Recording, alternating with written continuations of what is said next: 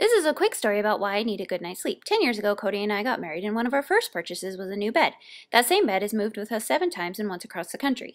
At first, we shared it with 2 cats, and if you've ever shared a bed with cats, you know it's a little less like this and more like this. After a couple of years, I got pregnant, which now meant way more trips to the bathroom for various pregnancy-related sleep disturbances. Pregnancy also brought lots of body pillows. Eventually, the baby came, which brought me more sleepless nights, and the body pillows never really left our bed. The baby grew and began sneaking into our bed, and if you've ever shared a bed with a little kid, you know it's a little less like this and more like this. The baby is now 5, the bed is 10 years old and beginning to resemble more of a hammock than a mattress, and I have found myself pregnant again, which means more of this and far less this. Soon there will be another baby, more sleepless nights, and not one but 2 little bodies sneaking into our bed at night. Why do I need a good night's sleep? Because I fear never having one again.